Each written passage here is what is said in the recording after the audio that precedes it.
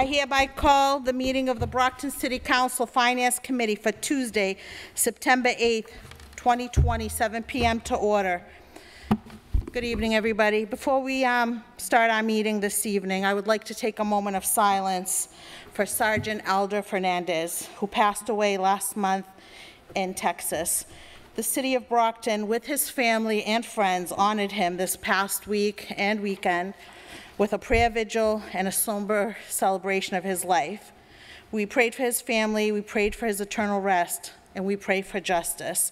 So please join me in a moment of silence for Sergeant Alder Fernandez.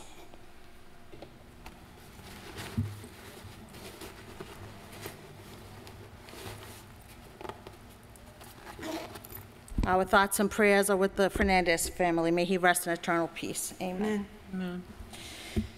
Councilors, Councilor Cruz and Councilor Monahan both contacted me before tonight's meeting. Councilor Monahan is not feeling well and will not be able to join us this evening, and Councilor Cruz is on vacation. So, thank you. Madam Clerk, we're going to start with our agenda, please.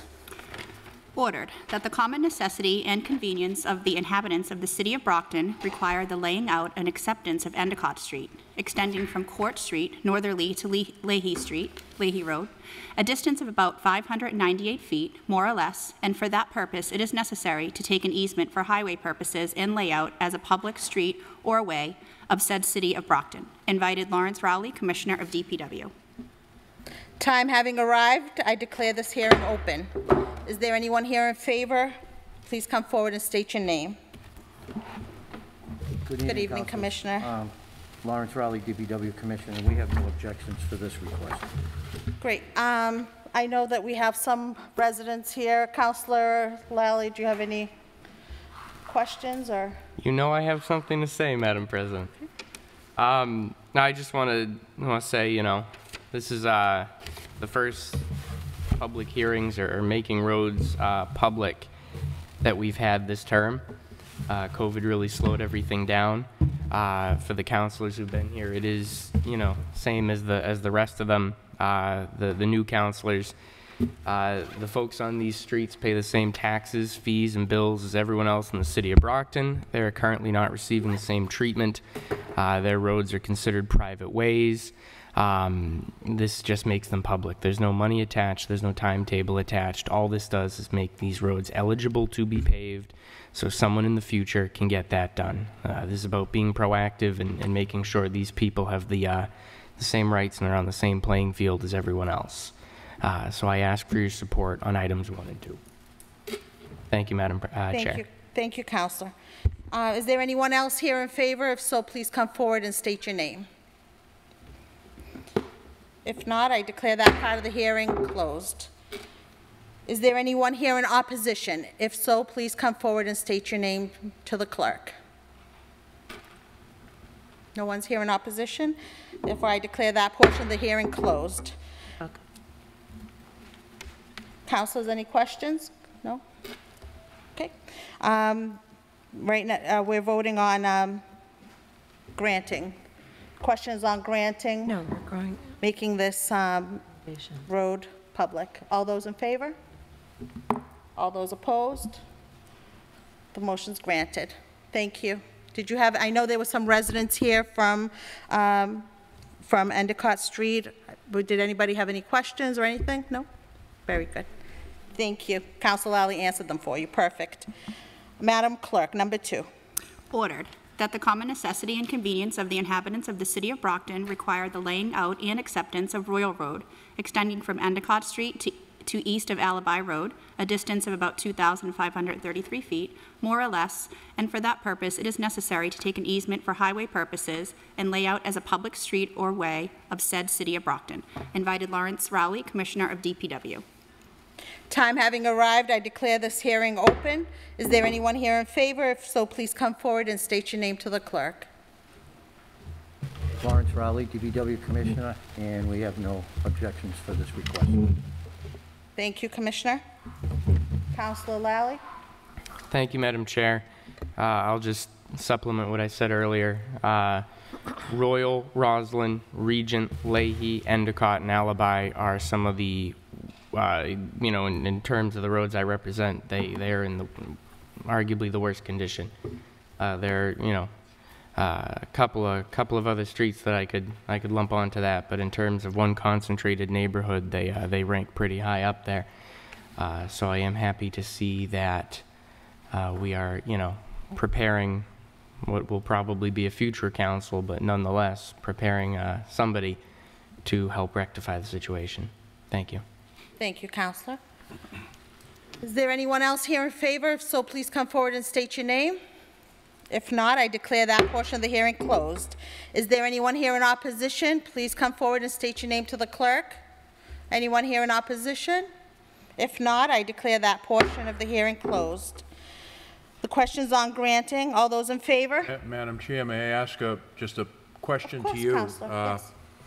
Since we're, and I'll defer to Councilor Iannieri, who's been around longer than I have, but since we're sitting as the Finance Committee, I know these are public hearings, but can we in fact approve these tonight, or are we not recommending them favorably to the council on Monday, where a formal vote would be taken? And I'm comfortable either way. Sure. I just want to make sure we do the whole this. process started in these are hearings that were done in the finance. I believe as hearings, we vote on them in this committee. But then they have to go back to the full. This will go back. The full city council. Recommendations. Right, but we're voting on them as a hearing. Yeah. So they will end up on the agenda, but we're voting as. So we're not approving them, we're recommending them favorably, am I correct? Back to the full. Madam Chair. Right. Counselor. Through you to Councillor Farwell, the councilor raises a very excellent point. I don't want anything to be held up due to some Glitch. mishap. At the conclusion of this item, I will motion to take these collectively and recommend them favorably, just to be safe. Perfect. Thank you. All those in favor? All those opposed? Motion carries favorably back to the full council. Madam Councilor Chair. Lally. I'd move that we take items 1 and 2 collectively and recommend them favorably to the full city council. Motion's been made Second. and properly seconded. All those in favor? All those opposed? Motion carries. Thank you, Councilor Lally. Thank you. Madam Clerk, number 3. Ordered, transfer of $808,250 from DPW Sewer Division, sewer connection fee for $250,000, and DPW Water Division, water connection fee for $558,250, to DPW Sewer Division, capital projects for $250,000, and DPW Water Division, capital projects for $558,250. Invited Honorable Mayor Robert Sullivan, Troy Clarkson, Chief Financial Officer, and Lawrence Rowley, Commissioner of DPW.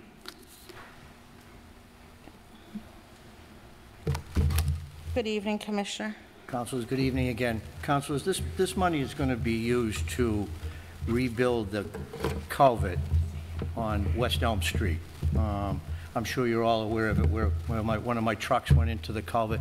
This culvert is an easement that runs through Manning Towers on West Elm Street.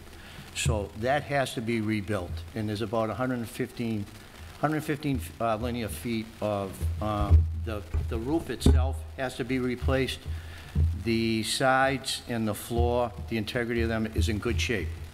So this has to get done. Right now we have just a hole there covered with plates. So I'll be happy to answer any questions. Councilor Thompson. Good evening, Mr. Commissioner. Just quickly, is the $808,250, is that expected to cover the full cost of repair of the culvert? That the whole cost is for that culvert repair, yes. Okay, thank you. Councilor Iannieri. Commissioner, how are you?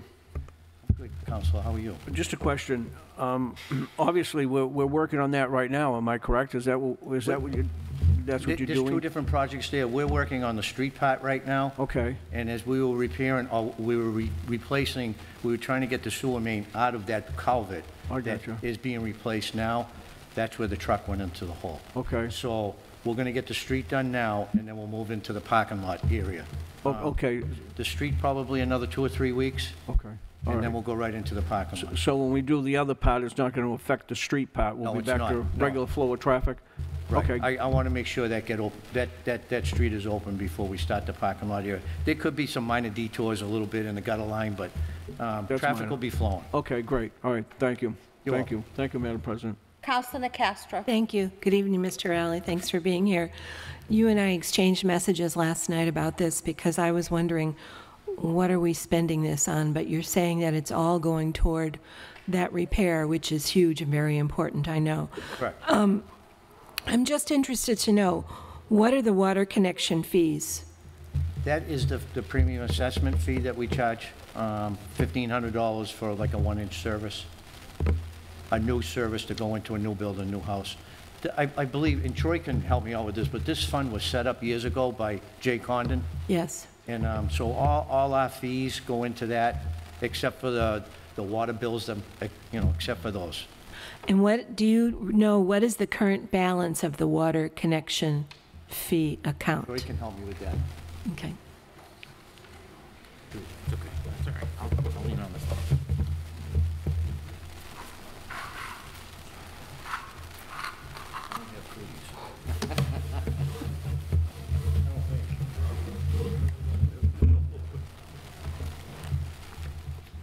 Thank you, Madam Chairman and members of the council. Troy Clarkson, Chief Financial Officer. To answer the councilor's question and to reiterate what Commissioner Rowley said, both the water and sewer fee accounts were set up, as he mentioned many years ago, precisely for this purpose, so that when major repairs were needed, there would be a source of funding for them. So net of these two transfers, should the transfers be approved, there'll be a balance of $246,524 in the sewer account and $526,196 in the water account. So there's still sufficient monies. We did use a portion, if you recall, we did use a portion of funds from these accounts for this year's operating budget because of some issues with some financing and carry forwards from past budgets. But I am comfortable recommending these amounts because it does leave a sufficient balance. And as you know, and in future years, with the additional revenues from the user fees, we'll begin to wean the enterprises off of use of the retained earnings for operating purposes, and I anticipate beginning to create much more significant reserves in these enterprises. Okay, and so I'm wondering, what is the capital projects fund? Under what circumstances are funds added to that account? So that's actually just an accounting term, and so what in the past, money was appropriated for capital purposes within the operating budget. This is really just a way to account for the money. So when you appropriate this money, it comes out of the operating budget, the annual budget. It's on June 30th, should this project not be done, by putting it in a capital fund, it allows the project to continue and the money doesn't flow back to free cash. So I didn't have a chance to look at the budget before coming here. Capital projects, is that a line item in the budget? No. So again, taking the money here and transferring into a capital fund is an accounting tool so that the money stays in that project for that purpose. Okay. Thank you. Sure. All set, Council? Thank you, Madam Chair. Any other questions, councilors? I'll entertain a motion. Move to recommend favorably. Second. A motion's been made and properly seconded. All those in favor? All those opposed? The motion carries favorably back to the full city council. Madam Clerk, number 4. Ordered. Transfer of $32,000 from Metropolitan Area Planning Council to City of Brockton Emergency Management Area Planning Council. Invited, Honorable Mayor Robert Sullivan, Troy Clarkson, Chief Financial Officer, Stephen Hook, Director, Brockton Emergency Management Agency. Mr. Clarkson. Madam Chairman, I bring greetings from the mayor. As he noted to you in an email, he is chairing the school committee tonight, but on his behalf, I'm happy to answer any questions. This was a grant from the Metropolitan Area Planning Council through the Bar Foundation that they're offering to many municipalities to enhance cooling activities in the city. Obviously, they made the grant available later in the season. But our work under the grant continues. BEMA Director Steve Hook and I, Paul Umano from my office, Janice Fitzgerald, Dr. Mondesor, our new Board of Health agent, and others have been collaborating to come up with strategies to increase access to cooling activities, whether that's vests that folks can wear with cooling agents in them, or water, or physical changes, the purchase of fans, or other ways to just increase people's access to cool air during the warm weather months. There is no match required. There is some. Move to send back to the full city council. Before the motion, Council Lally, did you want you to make your amendment, or is it on this item that, correct? I had, so to provide maybe a global address of that, I had, we realized when the orders came out of the clerk's office that several of these grant acceptances were listed on your agenda as transfers. And so we would just provided language suggesting that if you would not mind making an amendment this evening so that the language is changed to reflect that it's a grant. So I did provide some language to the chair and to the sponsoring councilors suggesting those changes. Madam Chair, Council Lally. I'd like to amend the motion so the total motion says 32,000 Planning Council grant, to amend the order to state that the following names, sum B and the same, is hereby acceptance and expenditure of the grant award in the amount of $32,000. Second. A motion's been made on accepting the amendment and properly seconded. All those in favor of the amendment? All those opposed? Now, the motion's on the order as amended. All those in favor? All those opposed? The order carries favorably back to the full city council as amended. Madam Clerk, number 5. Ordered, transfer of $6,000 from Old Colony Elder Services to Brockton Council on Aging. Invited Honorable Mayor Robert Sullivan, Troy Clarkson, Chief Financial Officer, Janice Fitzgerald, Director, Council on Aging.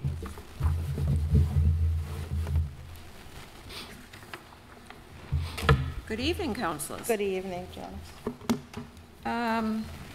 This is a grant coming from Old Colony Elder Services, funds from the CARES Act, and the funds can be used to service older adults that reduce isolation, promote healthy community living, address the needs of older adults living in the community, and to help with some senior center costs for maintenance and operations, and there is no match. Thank you. Councilors, any questions? No. Councilor Fowler? Yeah, this is for Mr. Clarkson, and I know Councilor Monahan is sick tonight. Councilor Rodriguez is going to make the motion. Oh, thank you, thank you, thank you. Councilor Rodriguez. Thank you, Madam Chair. As with the previous item, I move to amend the order to state the following names. Sum B and the same is hereby acceptance and expenditure of the grant in the amount of $6,000. Second. Second. A motion's been made to accept the amendment and properly seconded. All those in favor of the amendment? All those opposed? The amendment carries. Now we're voting on the order as amended. All those in favor? All those opposed? The order carries favorably back to the full city council as amended. Thank you. Thank you. Number 6. Ordered, transfer of $269,712.04 from Executive Office of Public Safety and Security, State 911, Fiscal Year 20, State 911 Training Grant, to Brockton Police Department, Fiscal Year 20, State 911 Training Grant Fund. Invited Honorable Mayor Robert Sullivan, Troy Clarkson, Chief Financial Officer, Emmanuel Gomes, Chief of Police.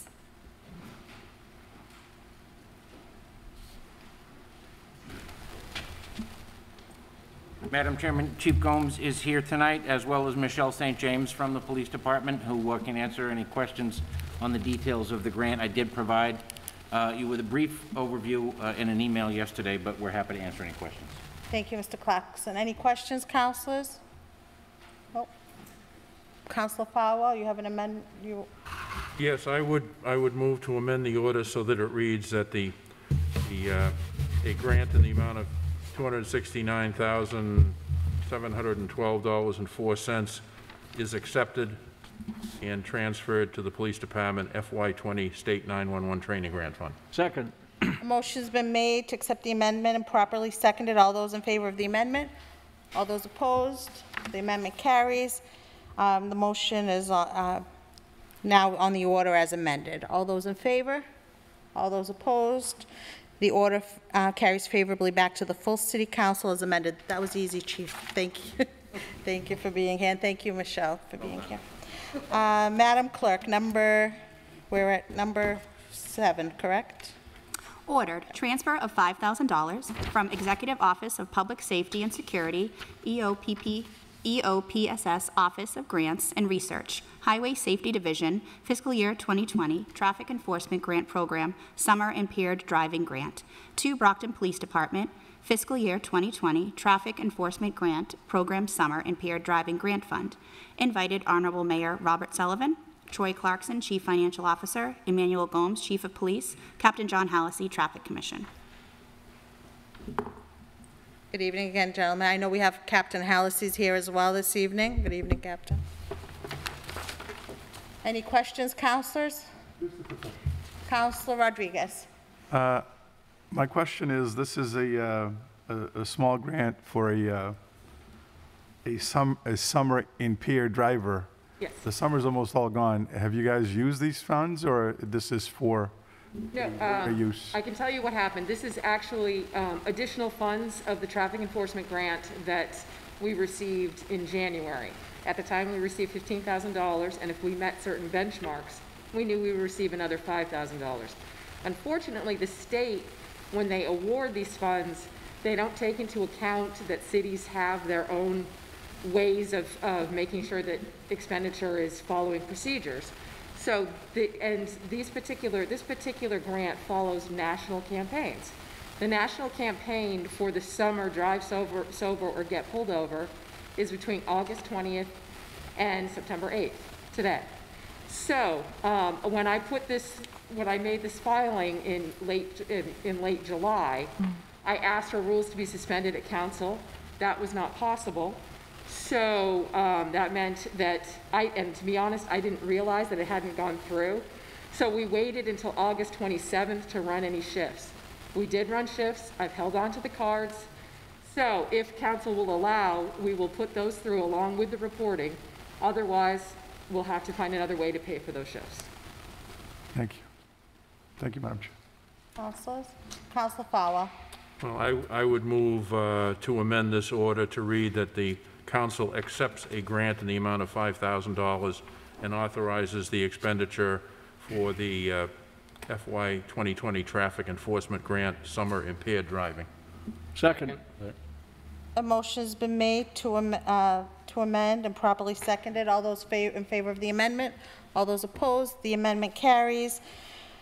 The motion is, right now we're voting on the order as amended. All those in favor? All those opposed? The order carries favorably back to the full city council as amended.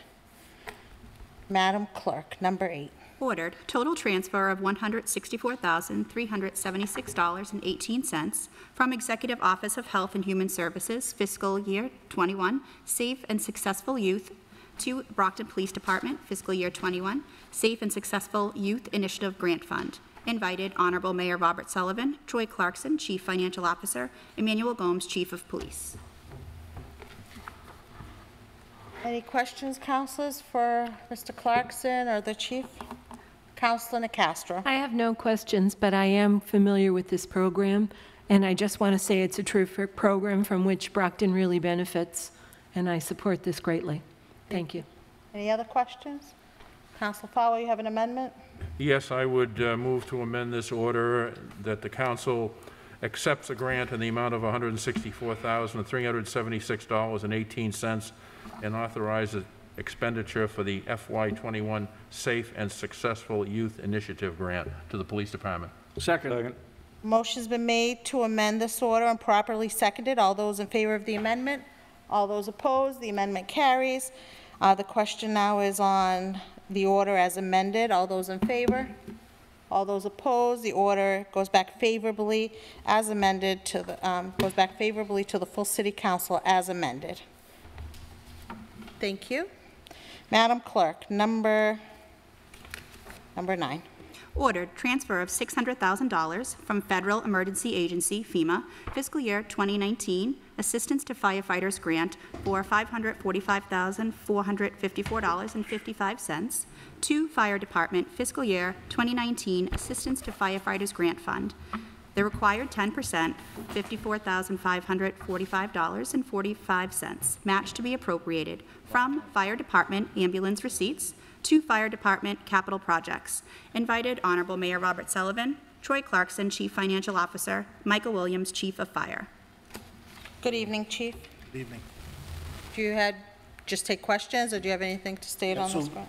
Just to give you a heads up, so this money was applied for to replace our tactical support unit, which is a supplemental vehicle that runs with Squad A at my central station on Pleasant Street. Squad A has to operate as an engine, carrying water and hose like all the other trucks do, because it protects the downtown area.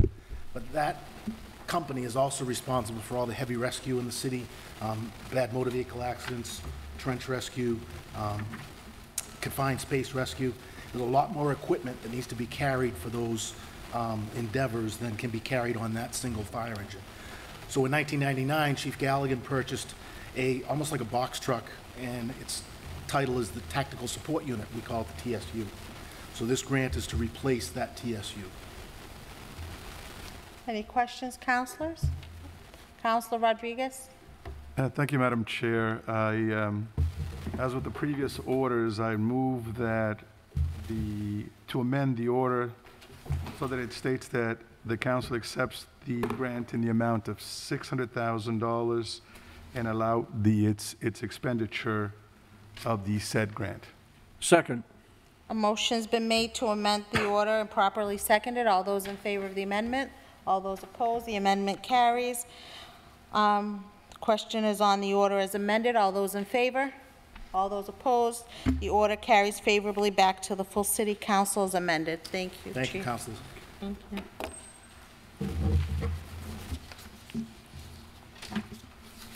Madam Clerk, number 10.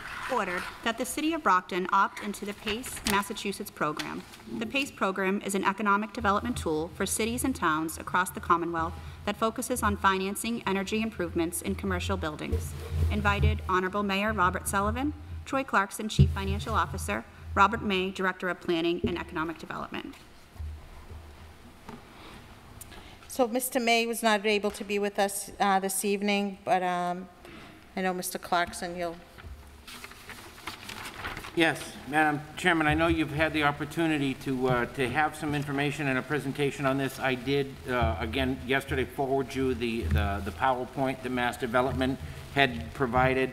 So I'm certainly happy to answer any questions. I think from the city's perspective, certainly from a financial perspective, our role is really to support and facilitate the program. And so it uses private funds, but we facilitate the leaning of the property and ensure the collection of the money that's appropriated. And I would suggest that the city benefits through these sorts of improvements, and it's just one more tool in the toolbox to facilitate economic development, or as Mr. May would say, perhaps one more layer in his 7-layer dip. So happy to answer any questions you have.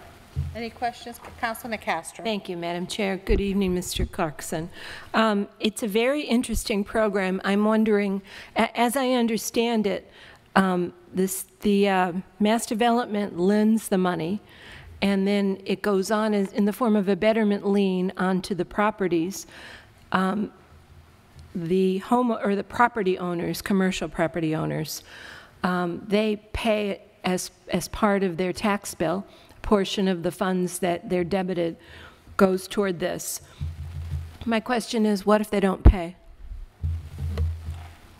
Well, there is a lien on the property, and So in that lien, I would point you to page, if you have the PowerPoint presentation,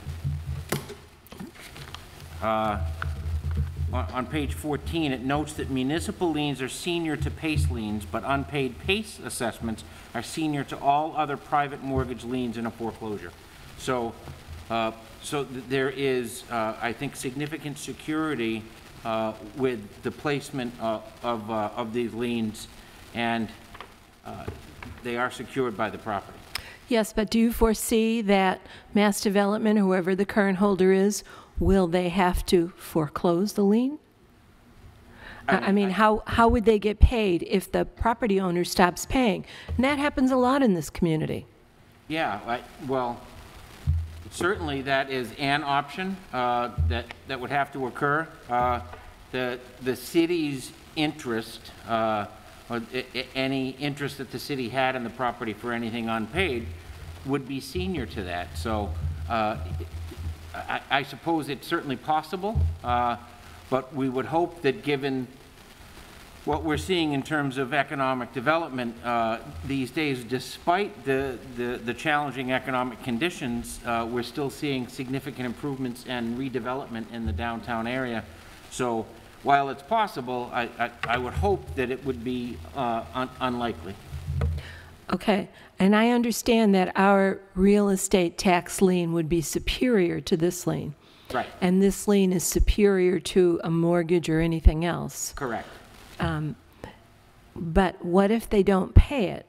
I mean, is it possible that Mass Development or the current holder of the lien under this program could come after the city and say, you should pay it?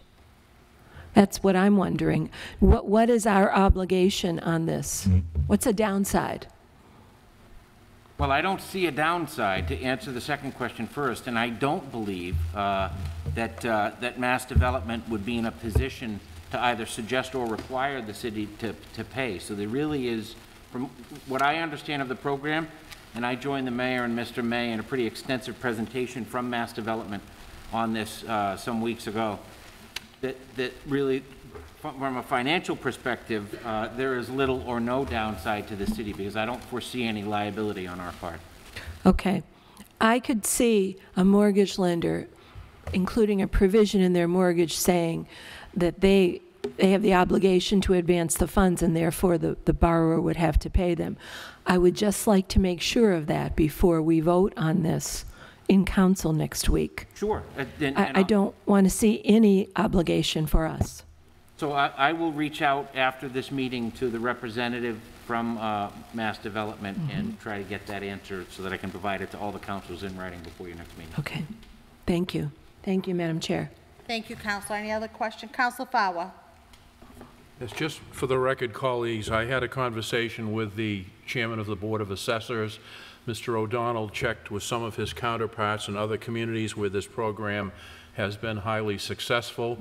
It does, as Councilor Nicastro mentioned, require some additional sign-offs. For example, there has to be an agreement with the lending company to escrow the money for any betterment. My only concern, and it may not be a concern, but I'm just not sure, is are we changing the work done by the union employees in the assessor's office because they are now going to be responsible for entering data, tracking payments, and ensuring that the betterments are being followed. So I have no problem with this program, but I would feel a little better if we had a letter from the law department stating that they don't see any collective bargaining problems that might arise if we adopt this program, which really is separate and apart from collecting property taxes from our commercial and residential property owners.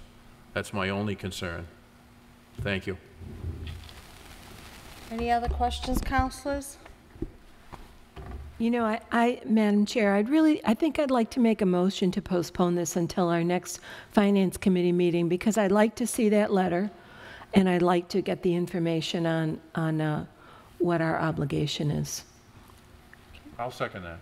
Motion's been made and properly seconded to postpone to the next finance meeting, which is, let's get a date. 21st, I believe. Sorry, when is it? I believe it's the 21st. 21st, okay. So a motion's been made and properly seconded to postpone to the next finance meeting, which is September 21st. All those in favor? All those opposed? Thank you. The matter is postponed to the next finance meeting. Thank you, councilors. Madam Clerk, number 11. Ordered that the City Council of the City of Brockton finds that there is a clear need for an urban renewal plan. In order to achieve the approved objectives on Brockton Comprehensive Plan, a blueprint for Brockton that the Downtown Troutbrook Urban Revitalization Plan, as described in Exhibit A, prepared by Harriman and RKG Associates, dated June 2020, is an urban renewal plan prepared in accordance with Mass General Law, Chapter 121B and 760 CMR 12.00, that the City Council approves that the boundaries of the Downtown Troutbrook Urban Revitalization Plan located in City Clerk's office for review. Invited Honorable Mayor Robert Sullivan, Robert Jenkins, Executive Director of Brockton Redevelopment Authority. Good evening, Mr. Jenkins, and we have a special guest with us this evening as well. Hi, Good evening, Emily. councilors. It's good to see everyone here this evening. As you know, we have a urban revitalization plan, an opportunity to actually plan for what I consider for the city, housing, economic development, employment, in a certain area of the city that a plan calls for 20 years. I think we're going to go through a presentation with Emily Enos from Harriman and RKG Associates. The one thing I'd like to do, and I've talked to the counselor, is we'd like to keep this open for a couple of reasons. One, because of COVID and the fact that it's slowed down a little bit of our process. But two, this is the first time many of you are actually seeing this presentation. I think it's upon the BRA and you as counselors in your approval process to make sure that we have a vetted public process in order to get input. This is really an opportunity for you as leaders and for the BRA and the mayor to actually come up with a strategy and a methodology for an urban revitalization plan. Similar to what we did with the downtown, I think it was mentioned earlier, there is a lot of development going on downtown. Once again, it's a 20-year plan. I don't have a crystal ball. I don't think any of us can kind of predict what's going to happen in the next 2, 3, 4, or 10 years down the road.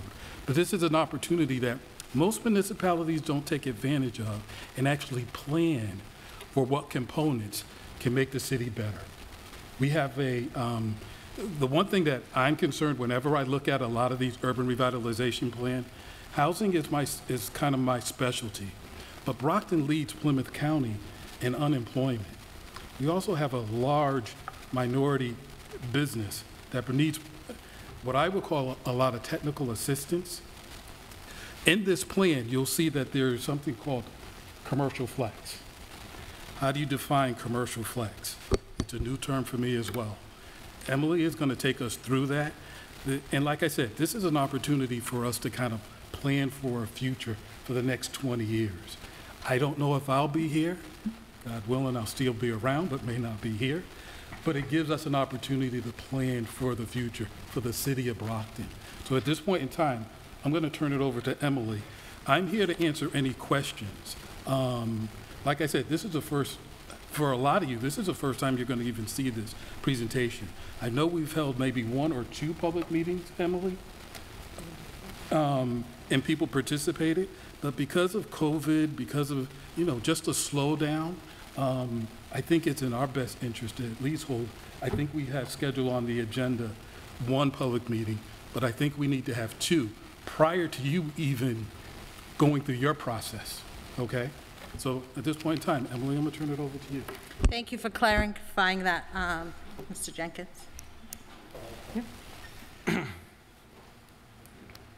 Thank you very much, councilors. It's a pleasure to be with you here tonight. I hope you can hear me through the mask. Thank you.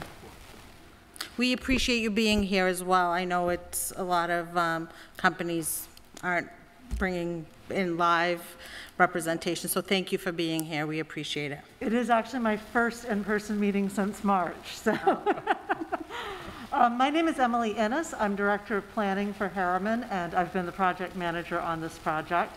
It's actually a two-phase project. The first phase was the CSX area plan.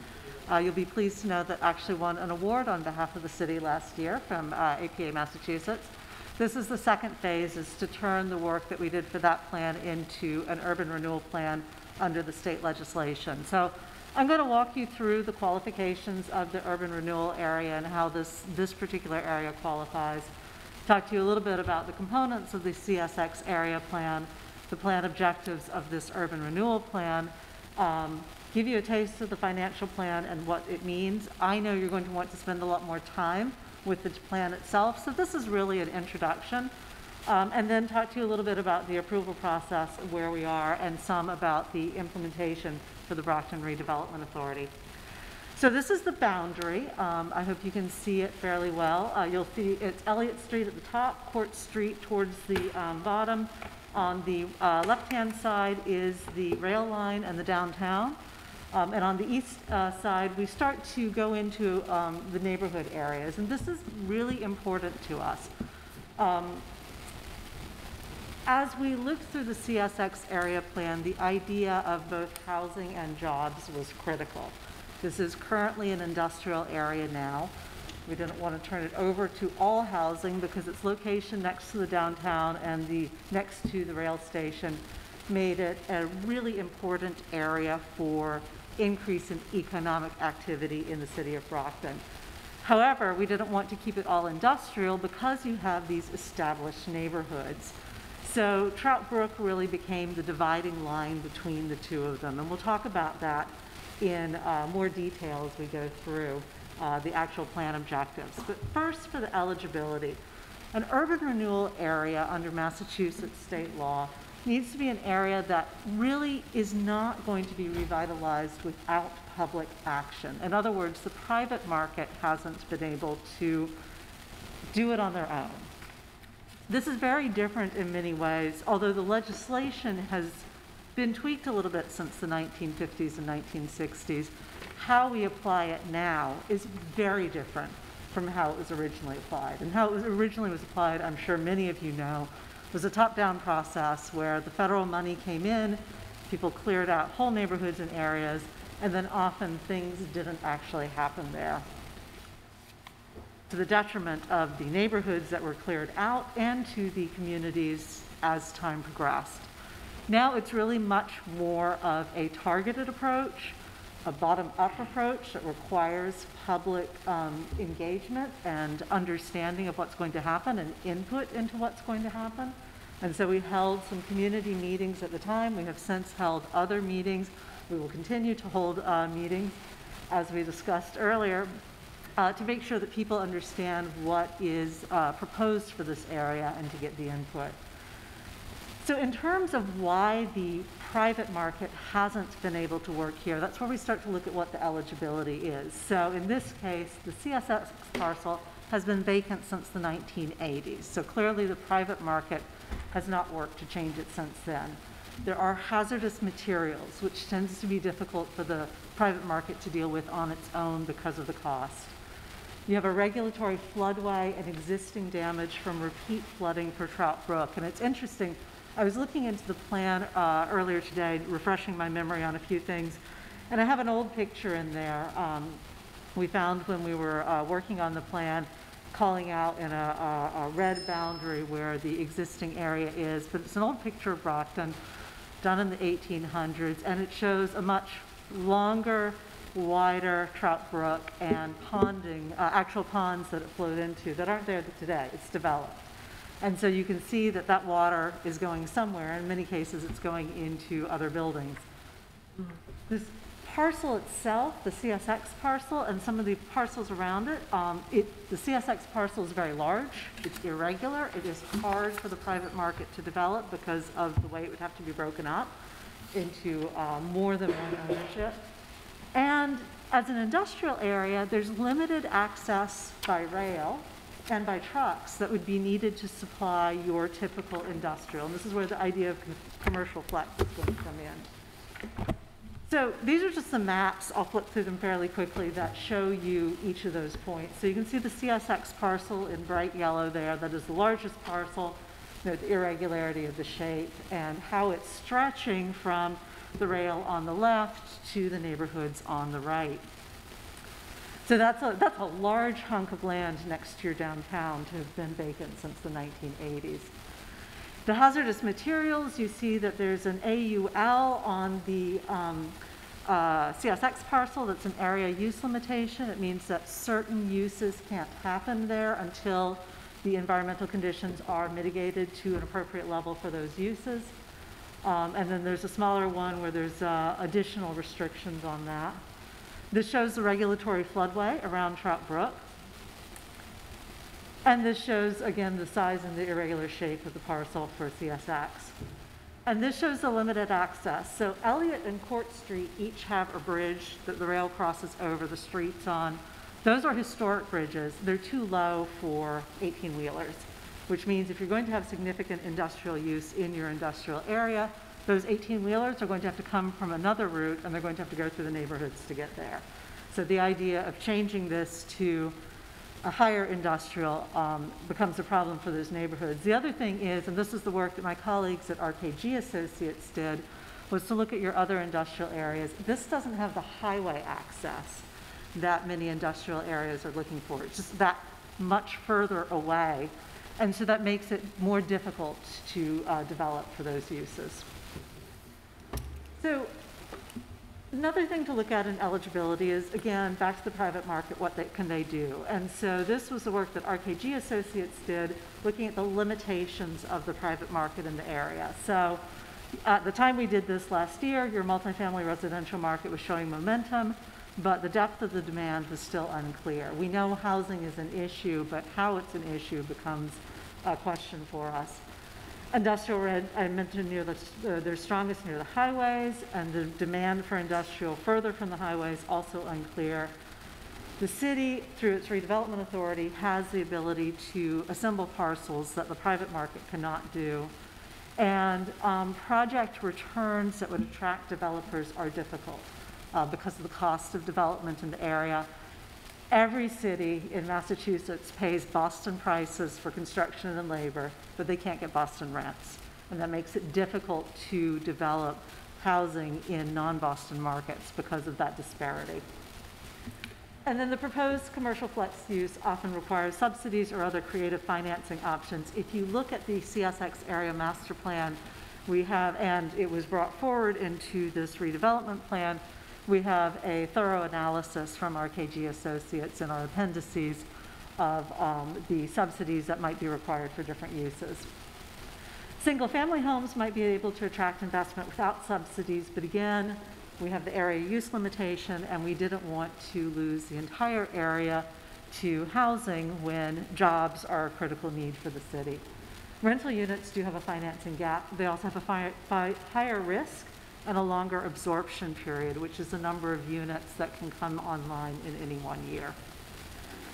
So from the CSX area plan, we came up with a total development volume. I'm going to break this map down to you in smaller pieces, but essentially on the, as you face the area, you're looking on the left-hand side is where the industrial uses are proposed, the commercial flex. On the right-hand side, you're seeing the housing, this is of Trout Brook, single-family housing on parcel sizes that are consistent with the existing neighborhood.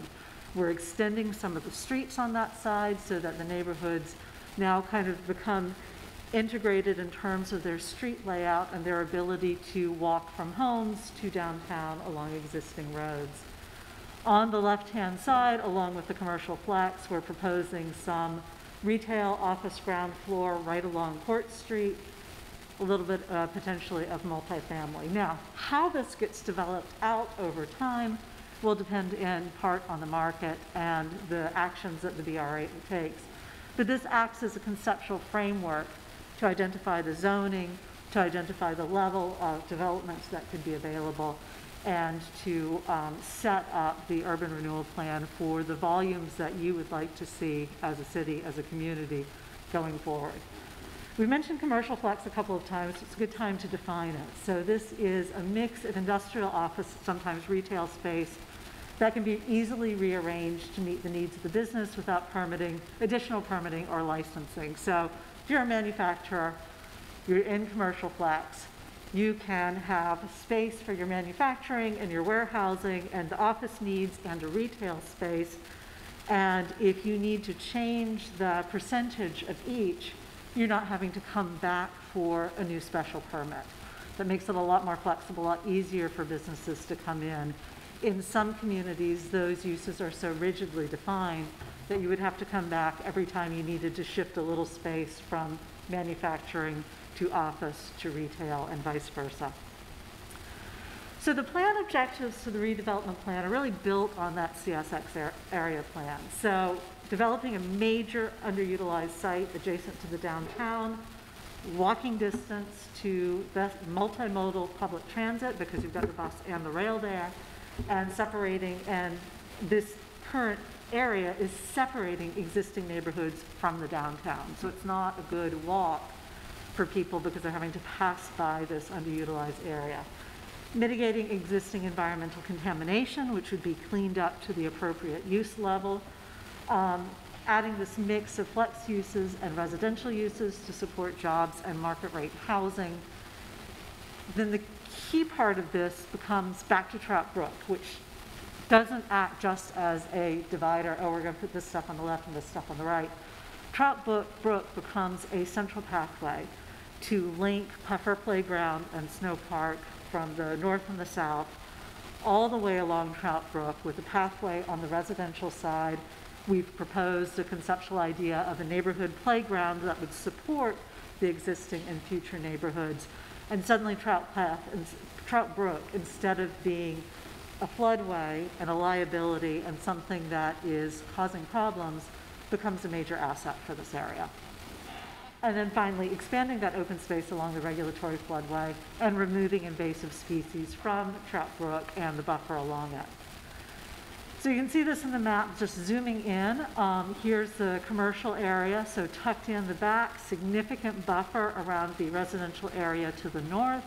You can see the open space that acts as flood storage around Trout Brook to the right. And then this mix of the commercial flex in the back. And then as you get closer to the street, Court Street, you see the multifamily housing and the retail and office uses, creating an active street environment there. And this up, there we go. So that's just calling out the key components, and I'll have a revised version to this, to Mr. May tomorrow so that he can distribute it to you. We'd also looked at that area, by the way, as a potential location for a public safety building, which had been something that was discussed during our conversations during this plan. This really zeroes in on the walkway connecting Puffer Playground to Snow Park, expanding that open space to act as flood storage and removing the invasive species. Sorry, this clicker isn't mine. Ah, there we go. So that just calls out the components that we've already discussed. But I want to note that the connections that would be created with the new roads really strengthen the neighborhoods that are there now by connecting them to more than one. You don't have any of the dead-end streets. They get connected to a throughway. And the stormwater management and flood storage is critical for those areas that have been damaged by that. There is a financial plan required by DHCD in the document. I will let you take some time to look through it. You may have some questions at a later meeting. But just to let you know that it identifies the cost of the anticipated actions for the BRA, the proposed acquisitions and infrastructure improvements, including the Trout Brook path. It also identifies sources of revenue to offset the costs, which may be grants, loans, which would be repaid in part by a DIF, a district improvement financing, bonds, and the reparcelization and sale of any acquired land. You should note that the financial plan is an estimate because this is a 20-year plan. We can't estimate now what it might cost for the entire period. So it is subject to change based on what's happening, but it gives an idea of what the possibilities are, what the grants and loans and other sources are. Where we are today, so last fall, we had a public meeting sponsored by the BRA. The BRA also determined necessity, and which is a statutory requirement that they need to do. Planning board determined that it was in conformance with the master plan, and there's a section in there, and that also is a statutory requirement. The final statutory requirement is city council approval, so that's the local level approval, and the city council must hold a public hearing. There's some other requirements around that. Once that's done, assuming that the city council approves it to go forward, then it goes to the Department of Housing and Community Development at the state level for state approval. We also file an environmental notification form with NEPA because as an urban renewal plan, it is statutorily required to file one of those. Once DHCD approves it, then it becomes actionable. It's an approved plan. The BRA can take action underneath it. And then just quickly, the BRA's role in approval is the determination of necessity. Planning boards, this is just calling out the 4 main objectives from a blueprint for Brockton and the comparable objectives from the redevelopment plan. Your own role in that approval process, DHCD's approval, and then the key piece is the implementation here. So the BRA may acquire land to assist the private developers in assembling multiple parcels. They may relocate incompatible uses from other areas of the city. So industrial uses that might be non-conforming in one area, this would give them a place to land within and stay within Brockton and keep those jobs in Brockton. The BRA would support the zoning changes that the city would enact to allow the recommended uses, and then finally support the creation of design guidelines. We have identified certain design principles for the buildings that would go in place, but those would need to be translated into design guidelines that would be part of your zoning regulations. And that is the overall presentation, and I'm happy to answer any questions. Thank you very much. I just want to remind everybody, as Mr. Jenkins stated at the beginning of the presentation, we're just starting the conversation. There's a long way ahead, but we're going to take the right steps, have public hearings. Councilors, do you have questions for Emily or Mr. Jenkins? Councilor Cardoso. Thank you, Madam Chair. It's not really a question. I'm sitting here and you did an awesome presentation, but all of this can get confusing and complicated for residents. I'm just asking that when we get to that point, that we have like some clear, literature or whatever out there for the public, for the residents, so they understand what's going on. Because what happens is we go through all of these, everything ends up in the council, then we have all these upset residents. And, if we start right now, we're in this phase, talking to people and describing what we're doing and marketing it, I think it would just help us to get these. Council, I'm a great believer in pictures. Keep it simple. Yes, please. It helps when you have a public meeting. People understand. This is a very difficult, and we went through it before, but that's very Mr. Jenkins, can I just have you, can you just wipe down the podium? Just so everybody at home can hear you with the microphone, that would be. Thank you. Thank you. We went through this process once before for downtown. This is a very bureaucratic process. Unfortunately, in order for your approval, the state's approval, this is how it is. But back to Councilor Cardoso's point, I believe in keeping it simple, especially when we're meeting with residents, and they really don't understand the bureaucratic process. So understanding what it is we're focused on, what you're focused on, because once again, this is just a framework. I was talking to Councilor Farwell earlier today. It's already changed. CSX initially wanted $2 million for the site. Now they say they want $7 million for the site. This is going to change. We just have to make sure we have a framework that we agree with so that we don't have to settle. That's the biggest thing with a lot of municipalities. They end up settling because they don't have a plan, they don't have the framework. And so this provides us with a framework, with a plan. And as we roll out the plan to just, make sure that we're putting putting it out there for the public, little bits and pieces, leading up to the project, and not waiting till the end when we have some concrete plans in place to then put it out there. And people think that we just right. all of a sudden went through a process and they had no idea what was Right. going on. Because we're seeing that a lot, and so it would really help if you did that. But thank you for your presentation. Thank you, Madam. Thank you, Counselor. Counselor Farwell.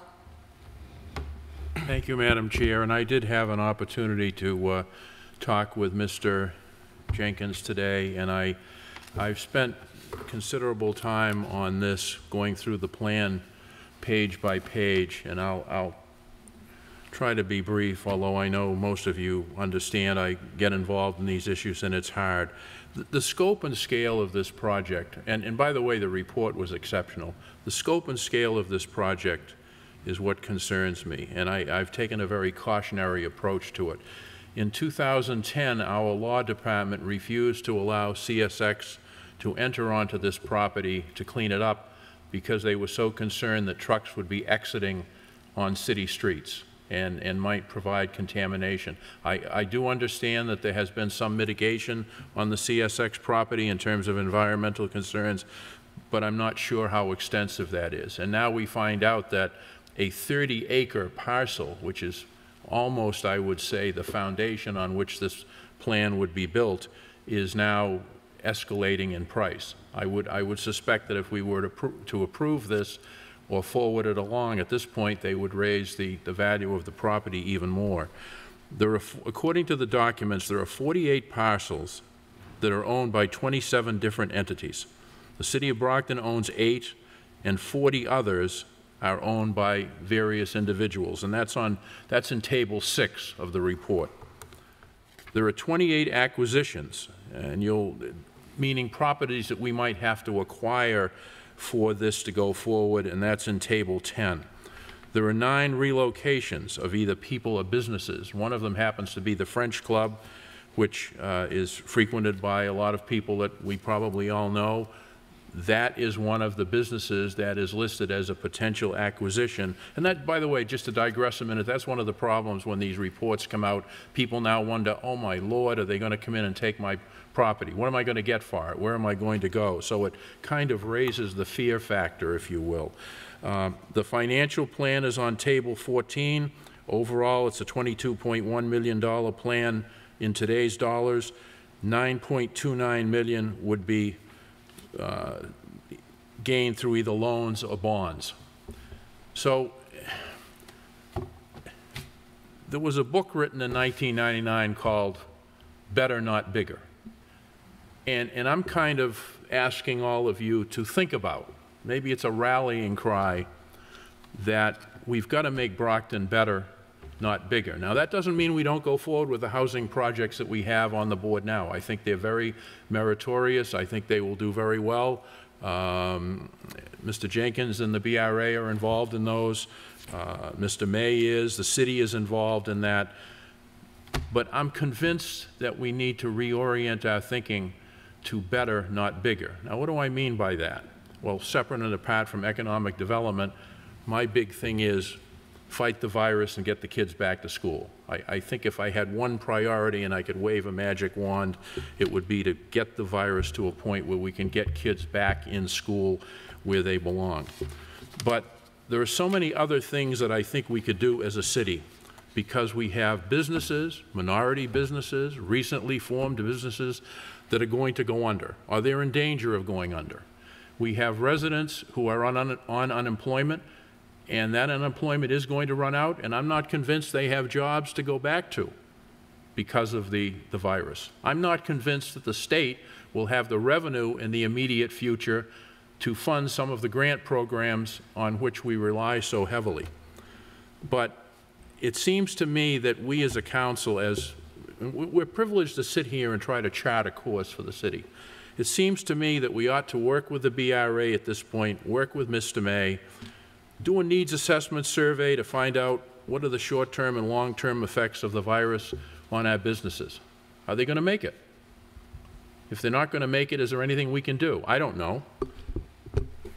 Is there economic development potential in our current empty Brockton buildings? Councilor Fowler, I don't mean to interrupt you, but I mean, is this related directly to the presentation? I would like to keep it with this. I mean, It is related to the, it is related to the issue of whether we embrace this, which is before us, or whether we consider other options. That's what I'm trying to go But as through. Mr. Jenkins stated at the start of this is just the start of the conversation. There is nothing final here tonight, and it won't be final next week or even next month.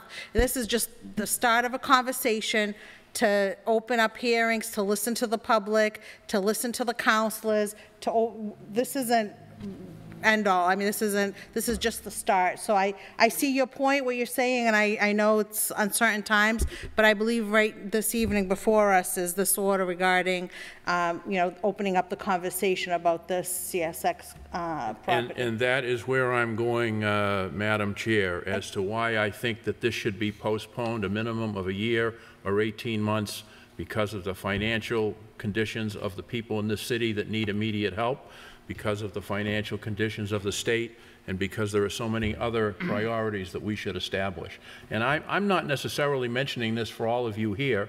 You know, I love all of you, but it's the people out there who elect us. I want them to know that people sit here and they're somewhat thoughtful about what we do, somewhat thoughtful about our decisions. So if you wish me to wrap up, I'm going to quote my colleague, Councilor Rodriguez, from about 2.5 years ago, and he said something that not only was profound, but we haven't followed it yet. And you were sitting, I think, at the War Memorial Building, and you said, let's do something, and let's follow through with it. Let's see it to its completion. So we have a public safety facilities study going on, we've got school needs, and colleagues, this should wait. This should wait. This Trout Brook plan, as meritorious as it could be if scaled back, should wait. And I would ask you to just consider the other priorities that I think we could embrace to help the people and the businesses that we have here now who are struggling. Thank you. Thank you, Councilor. Councilor Ianieri. Thank you, Madam President, and I want to thank you for the presentation that you've made here this evening in regards to this large, humongous piece of property that I think we've been wrestling with for a good couple of years. And I do have to agree with my colleague at large, Councilor Farwell, and what he's indicated here this evening. I realize that, you know, at some point we need to move forward with it. I would look at it the same way that he's looking at it. It is something that either we postpone it or we just accept it and place the report on file, and the next, I would say the next time that we want to start to rediscuss, and the council of that ward would bring it back and we'd start some rediscussion. I totally agree with what Councilor Fowler has said, and having been involved in the political arena here for so many years, I foresee ourselves at this particular time, at this particular game that we're having here with this particular virus and what direction we're going. We got a long way to go. Brockton's got an awful long way to go with finances. I'm getting very, very concerned with what I see and what's going on in the city. We need to sometimes, and this is my own opinion, we need to get on track to get governing a little bit more. I know we got the virus and we have to work that as well, but we've got to keep the car in drive. That's what D means, drive, and not R in reverse. And I find us right now stuck in the middle. And I don't think that's being very helpful to the people that we serve here in the city. And I understand what you're trying to do, and no doubt we do want to do something at some point. But I just think right now, for us to keep thinking to discuss it and, you know, have something, you know, wrapped up in a few months, that's not going to happen. It's not going to be something that I would be supporting. It's just this is just difficult times, and shown with what we have seen. Again, I don't see us coming out of anything anytime too soon. We lost a lot of money that was going to come into the city this year just for our school system alone. You won't see that money for some time. I don't care who you are in the State House, state representative, state senator, lieutenant governor, no matter what, that money's not going to come back the way that it should come back. I've seen it. I've been there, done it. Councilor Fowler knows that when he was a mayor. We know what we went through. I mean, it's tough times, unfortunately, because of something like this that's hit us. But I continue to want to discuss it, yes, I really do. I think we should, but I just don't want to see us moving it, fast, because we do have some other things on the table that we are trying to get moving again. Hopefully we can, and this to be a part of it. But I just wanted to let my intentions be known, and I appreciate your report and the time you put into it. It was a great report, and I truly agree. And I agree with what Councilor Cardoza said as well, because we need to break it down so that everybody does have an understanding, because that becomes very important now. I think you've seen it in a lot of other projects in this city. 30 or 40 people come out and start talking about something, project's gone, traffic, something, it's gone. You know what I mean? And that hurts us. And I'm sure this would definitely be an issue where, the people definitely have to be a part of. So, but I appreciate it. Thank you, Madam President. Thank you, Councilor. Councilor Lally. Thank you, Madam Chair. I have to say, I do agree with, what Councilor at Large Farwell had said, and quoted Councilor at Large Rodriguez in terms of we need to make sure that we follow through. We do have a lot of things in the air. We have a lot of plans going.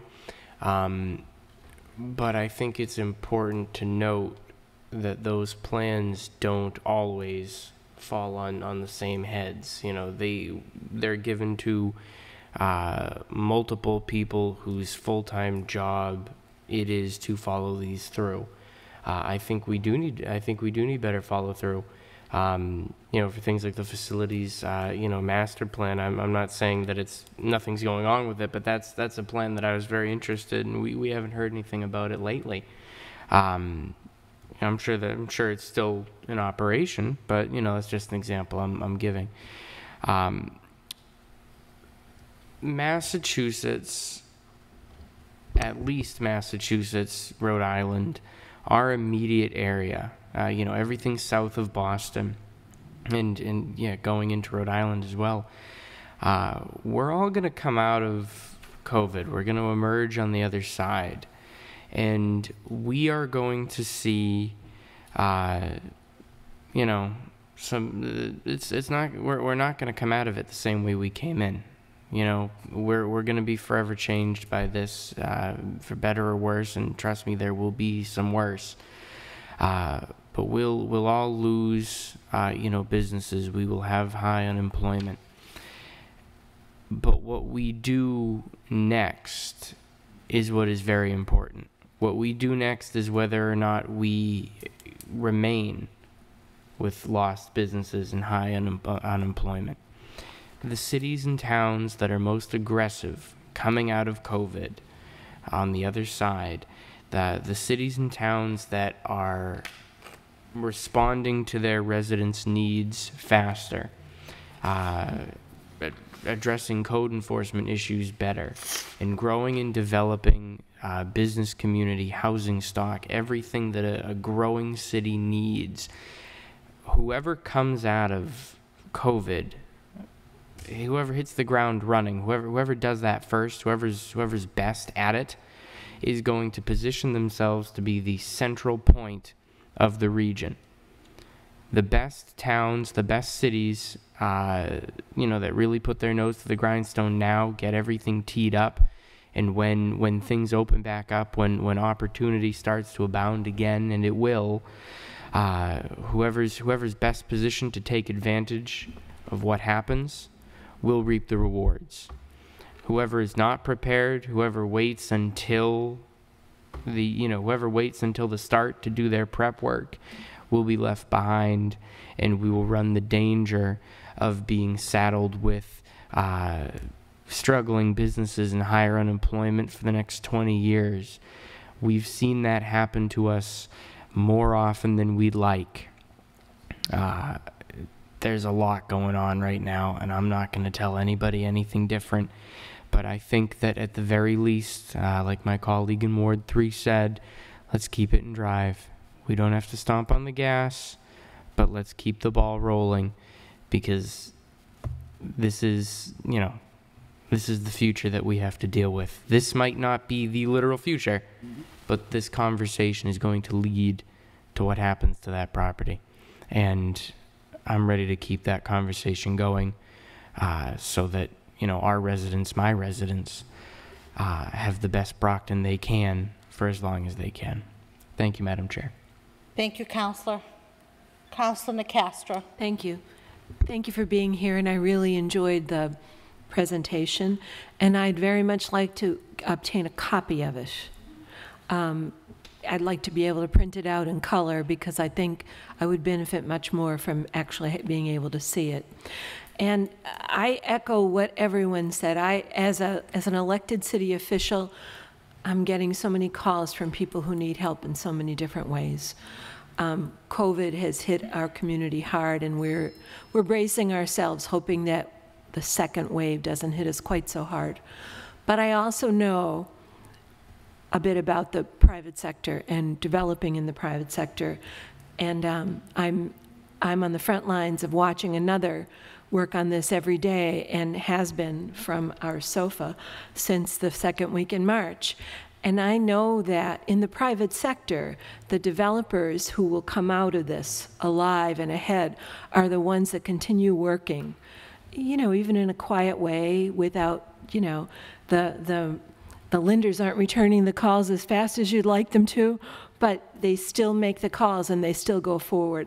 And so I am reluctant to say, let's stop this until things are better, because I don't think you're asking us for a commitment or for money or anything like that. I think you're asking to continue planning and perhaps hoping and dreaming. And this just gets us a little closer to that.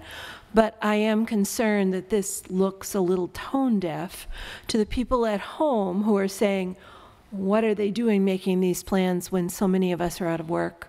Or so many of our small businesses are not going to survive this. And I regret that. I don't want that to be. So I guess I'm saying, like a true lawyer, that I kind of see both sides. I would like to see this continue, but at the same time, with brakes on. Thank you. Thank you, Madam Chair. Thank you, Counselor. Counselor Rodriguez. Thank you, Madam Chair. I do agree with most of the things that Councilor Farwell actually said in terms of, especially the quoting of my quotes back 2.5 years ago. Because frankly, as someone who's been living in the city for quite some time now, I'm kind of tired of all, you know, I think we've had 4 or 5 traffic studies done for the downtown, and we're still planning another study. You know, and my hope is that within my lifetime that I'd actually see the fruits of those studies actually take place. But at the same time, I think we can walk and chew gum at the same time. You know, not all of us are focusing on COVID-19. There's a lot of us, you know, more closely associated with agencies and programs that are actually providing relief to the folks in our community. But this is a big city, and there's big departments all over the place. And we don't have to restrict the entire city because of the work that I'm doing or the work that you're doing. I think I can do my work and you can do your work. Mm-hmm. And I believe that, as Councilor Nacastro was saying, I think it's important for us not to lose focus of what is going on in terms of COVID, but at the same time, we need to start acting like a city. This is an Avon. I know that a lot of people want to return us back to North Bridgewater, but you know, this has been a city of Brockton for quite some time, and I think it's important for us to act like it. And to me, we can do both things. We can take care of the residents of this city with the needs of the falling wall. You okay, Counselor? It's an omen. I've been hanging by a thread for years. It just came loose.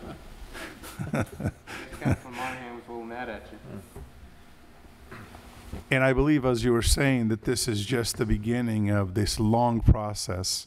And I don't think because Councilor Farwell, one of the problems that I'd have is that if we basically put the handbrakes on, these people would go back to their office and do nothing and blame it all on COVID. Mm. So I want to make sure that at least they have something to do in terms of progressing, so that maybe in January, February, when things get a little bit better, we will be a little further along in terms of this process to make sure that it's a process that, you know, as the young buck sitting on the left there were saying, that we will be in the forefront of things in terms of development, because we never know what's going to happen once a vaccine comes on the pipeline and things somehow get back to whatever the normal is.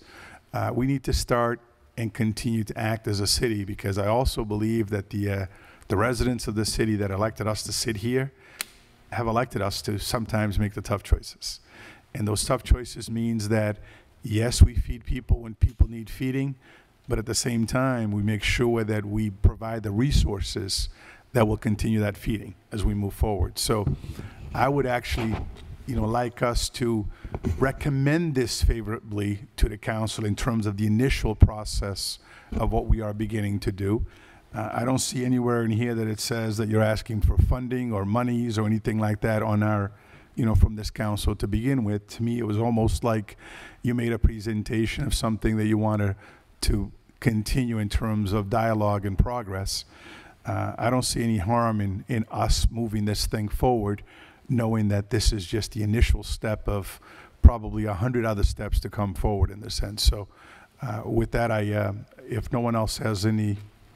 We have councilors that are still waiting. Well, then thank you, Madam Chair. Thank you, Councilor Rodriguez.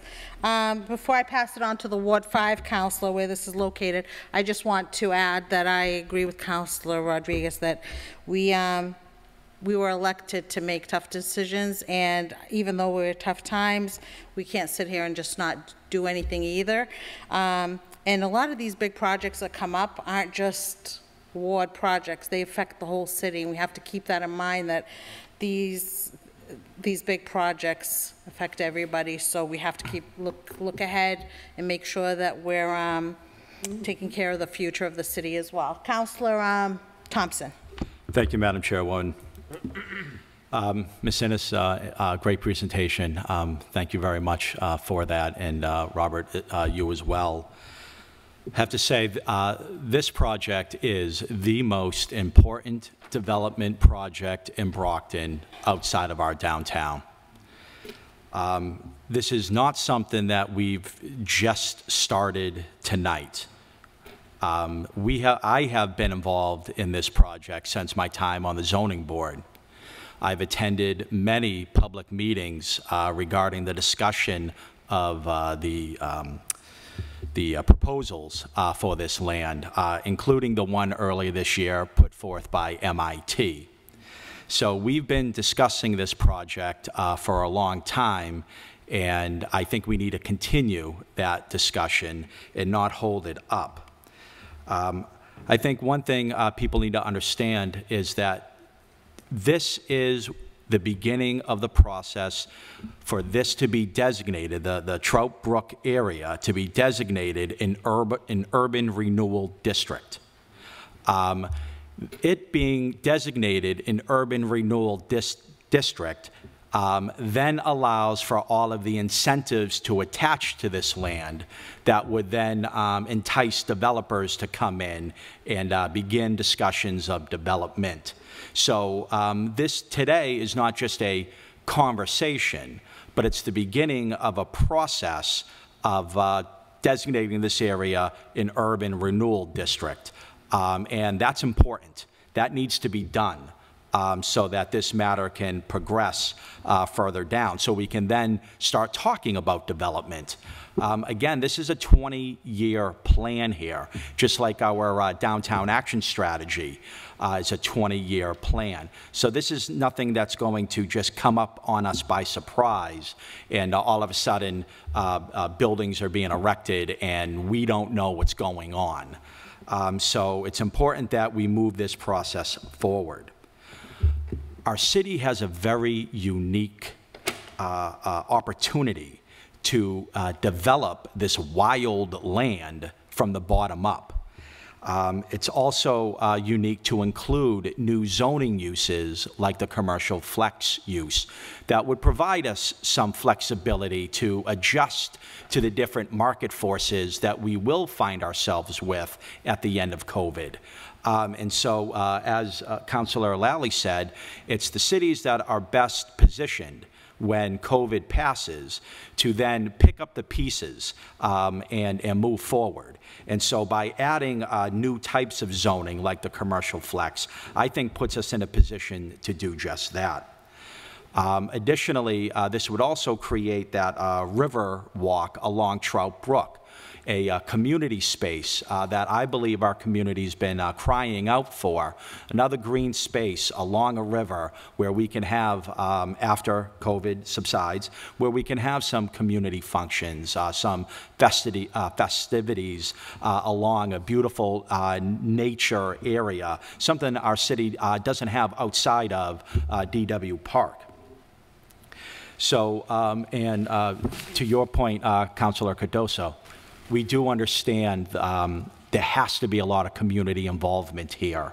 I will make it my mission to make sure that the residents of this area and of the city at large are fully informed every step of the way on how this project is developed, including their feedback.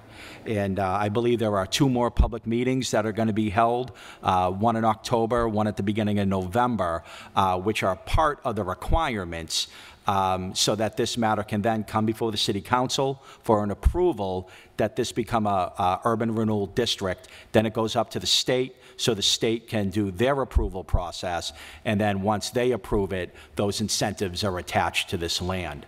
I'm excited. I'm extremely excited about the development of this land.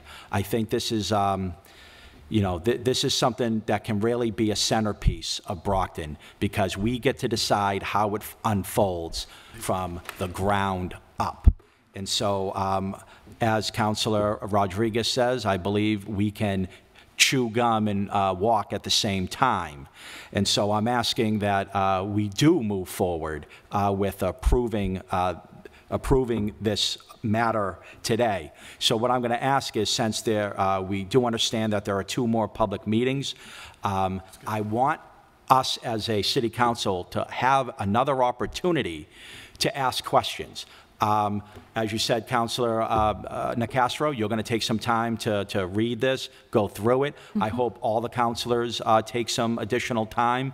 I hope we can all attend the BRA public meeting, that we can all attend the Planning Board public meeting, so we can get more feedback from our residents, more feedback from some of the experts who are going to hear this project, and then that we can all come back in a forum like this so that if we do develop any additional questions, that we can ask those to you, Mr. Jenkins, or to you, Mrs. Innes.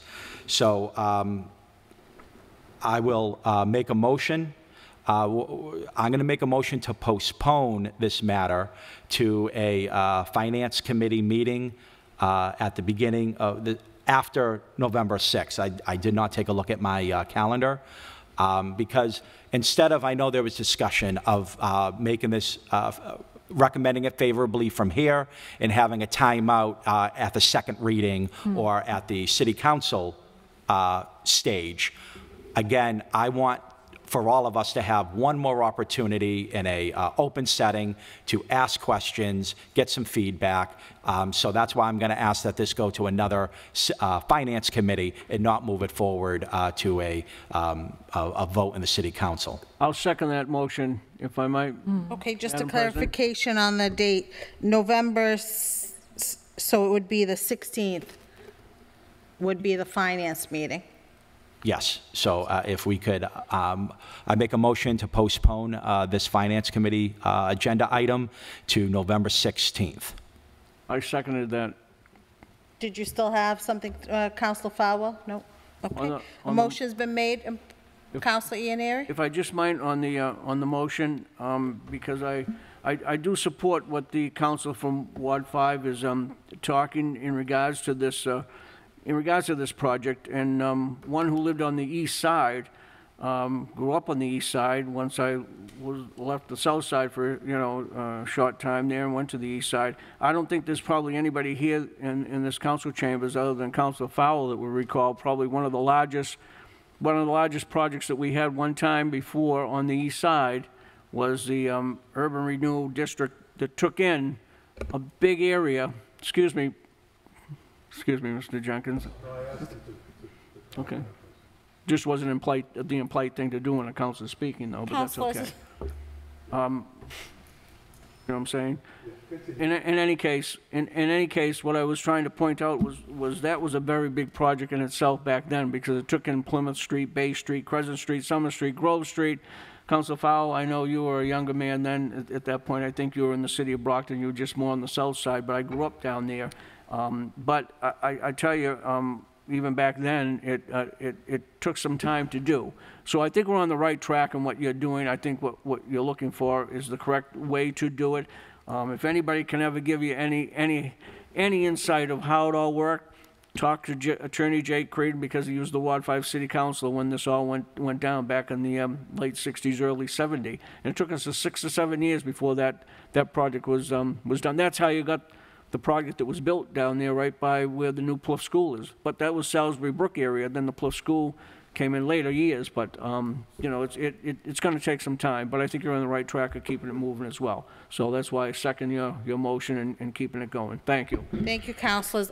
Is this on, I know, is this regarded where motion's been made and properly seconded? Is this I have think to on do the with the motion, motion? Madam Chair. I'm sorry? On the motion. Okay, Councilor Nacastro also had her hand up. So, Councilor Nacastro. Thank you. I'll just be a moment. I just wanted to say that tonight, that in this order, we are being asked to approve the boundaries of the revitalization plan.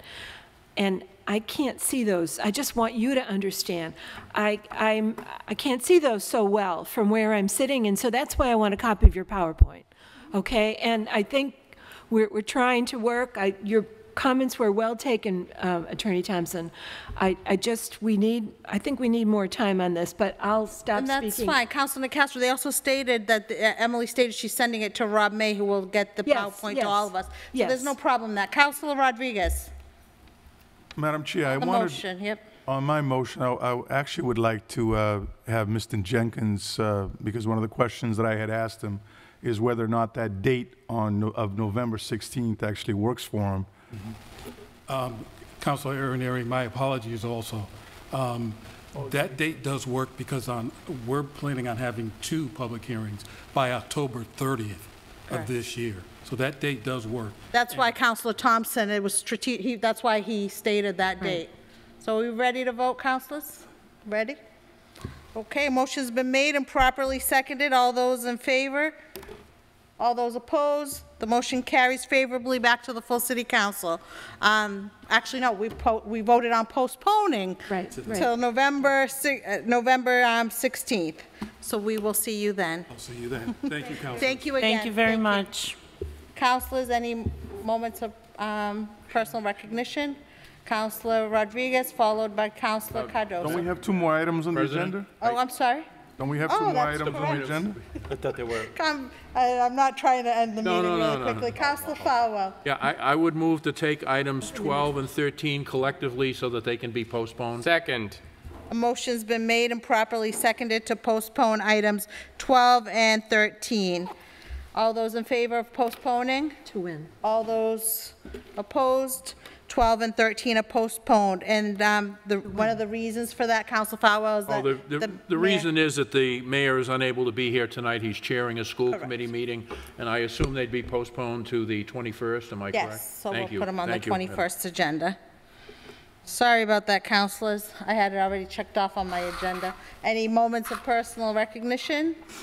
Councilor Cardoso. Can I just congratulate 2 of our councilors who ran great races for Senate, Councilor Rodriguez and our Councilor Jack Lally, who ran for state rep. Good job. It was tough during COVID for people to run for office, so I commend you guys for doing that. So congratulations. Congratulations, Councilor. Backing off of that, Councilor Rodriguez and I both finished in the top 2 in our respective races. It's so not bad. Congratulations, yeah. Good job. Councilor Rodriguez. Madam Chair, this is beginning to sound like a broken record in terms of the census in the city of Brockton. There is basically no logical sense that the city is in the mess that it's in terms of the participation in the 2020 census in the city. We are one of the worst communities in terms of a city when it comes to responding to the 2020 census. And furthermore, we are probably the most needy community in terms of needing the resources that the census brings to us. So I'm basically sitting here tonight and making a plea to the residents of the city of Brockton to make an appeal on behalf of the children and the elderly in this community. Our community is, the way we're going, we are set and probably will be losing millions of dollars within the next 10 years because of the lack of participation in the 2020 census. Lives, I mean, we were just here talking about COVID-19. When you sit down and think about it, one of the reasons why this city gets the funding that it gets from, Chapter 90 funds, from all the chapter funds that come into the city from the federal government, those are directly related to census numbers. And it doesn't just affect the city itself, it affects community organizations, nonprofit organizations that go after funding for a variety of things. Because one of the first things that those funders will ask you is, what is the population that you're serving? And it's based on census numbers. It's not what I think we have in terms of numbers. It's not what anybody in this body thinks of what we have in numbers. It's what it says in black and white that the U.S. Census thinks that we have here in the city of Brockton. So this is basically an appeal. An appeal. We still have time. This is not the end of this thing. We have time, and there's a ton of people at home who are, you can't have it both ways. You can't complain that you're home not working because the places of employment are closed, and yet not do the things that we need people to do to help us with this process. I think we gotta be able, again, the walking and chewing gum at the same time. We gotta do both. The city needs these numbers to come forward. We cannot be at 60%, less than 60%, where cities like Lowell, Lawrence, and some of these other communities that are tougher to count are in their 70, 80 percentile. That's just unexcusable. And I think it basically requires all of us that are sitting at this body, every single person that works in city government, any person that's in public safety, because our public safety personnel depends greatly on census numbers as well, because that's how those funds come down the pipeline. But we all have to, it's that old military saying, we need all hands on deck to help us in this process. And hopefully within the next couple weeks or so, we'll get the community, the citizens, the residents, anybody to basically help us in this process, because lives will depend on this. And these numbers will be with us for the next 10 years. It's not just a one and done thing. This is 10 years worth of pain and suffering that we're gonna go through if we don't do what we need to do as a city to help our fellow citizens in this community. So, Madam Chair, please, let's keep this going in terms of these words on a regular basis from this body, from whatever meetings we go to, because it's something that this city is greatly relying on us to do. Thank you, Madam. Thank you, Counselor. And yes, that is something we all have to do our part to get everybody aware and ask them if they filled out their censuses. Ask your neighbors, your friend, your family members. Counselor Rodriguez, on that flyer, can you give people the phone number and the maybe website that they can reach out if they need more information on where to go to fill out the census? Madam Chair, we have, City Hall is open, and the mayor's office is basically committed to doing this census work as needed be. The number here is 508-580-7123. That's the mayor's office. We've got community-based organizations all over the place that are willing to help individuals out. I mean, this whole process takes a couple minutes on the computer to get it done. So it's through the www.2020census.gov. Most of our children now actually have access to computers that the school department passed on. So we can use the children in the process to do this together, because this is something that needs to get done. And it's in various different languages, so people can't sit here and say, well, I don't quite understand it. It's in, I believe, in Spanish and Haitian Creole and Cape Verdean Creole, as well as English. It's a very simple process, but we need everybody to kind of get on board and help us out. Thank you, Counselor. Counselor Thompson. Thank you, Madam Chairwoman. I would like the community to know that on September 15th at 6 o'clock, I'm going to be hosting a Zoom community meeting to discuss the development of the Christos property.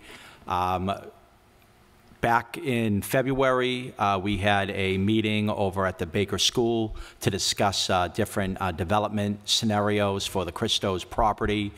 The city has hired the architecture firm Harriman to sketch out 5 different development scenarios. On September 15th at 6 o'clock p.m., we're going to discuss those scenarios. We're seeking feedback from the community on those scenarios so that can inform us on how to develop that project moving forward. If anybody wants to review those development scenarios, they are on the city website, or you can check my Facebook page. I do have a link to it. But if you go to the city website, it is on the city planning and development page. Secondly, if you're interested in joining the Zoom meeting, you can find that link on the city website, again, on the city calendar page. So I ask that all interested residents attend the Zoom meeting. I'm looking for your feedback, and I will see you then. Thank you. All set. Well, thank you, councilors. With no further business before us this evening, this meeting's adjourned.